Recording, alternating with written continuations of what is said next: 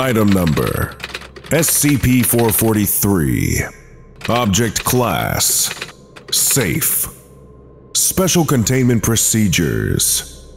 Due to its nature and relative fragility, SCP-443 is kept in a locked drawer in Dr. Ziegler's office, Sector 28.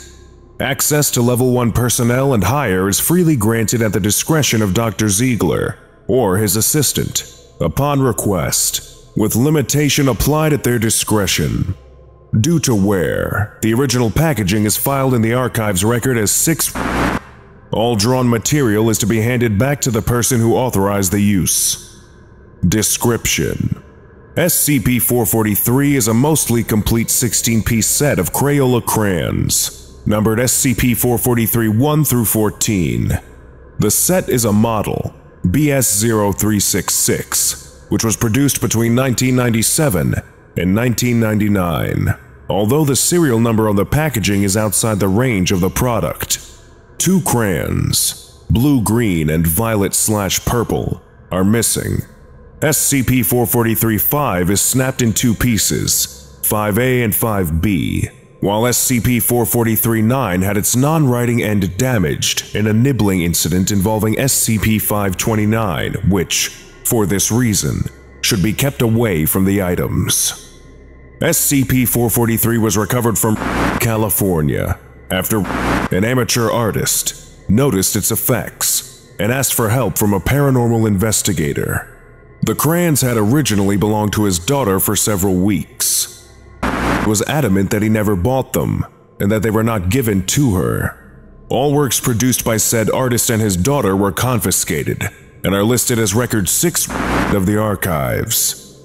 When drawing is attempted with SCP-443, what is produced is actually a stream of thoughts emanating directly from unknown people.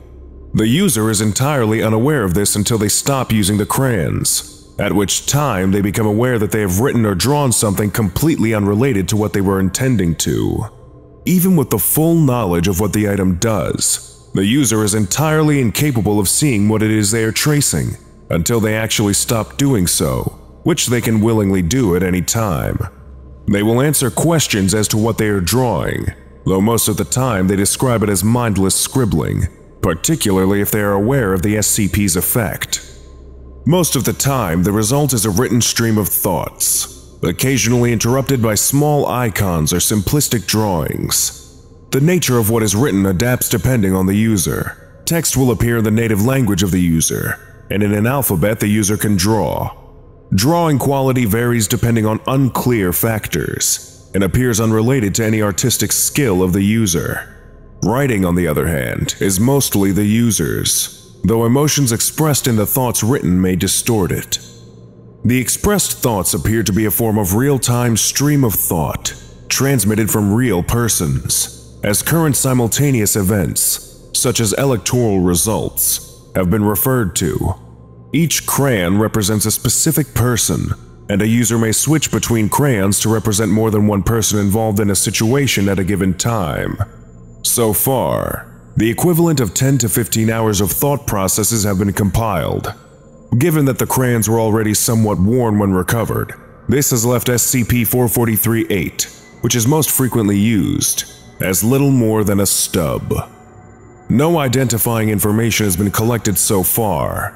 All names are rendered as unidentifiable symbols, but enough data is present to assess that the involved persons form a loose network of friends, family, and co-workers, each individual being fairly close to at least one other. All the involved persons are from the Portland, Oregon area. Addendum: list of colors included, their classification number, and details. SCP-443-1 Black, a dancer obsessed with his weight, friend of orange. SCP-443-2 Blue, an old snappy woman, landowner of red and brown. SCP-443-3 Blue-Violet, a mildly hypochondriac patient of yellow, friend of red-orange. SCP-443-4 Brown, a 7-year-old girl, daughter of red, friend of yellow-orange, enemy of carnation pink. SCP-443-5, carnation pink, a classmate of brown and yellow-orange, harbors a deep hatred of brown for unclear reasons.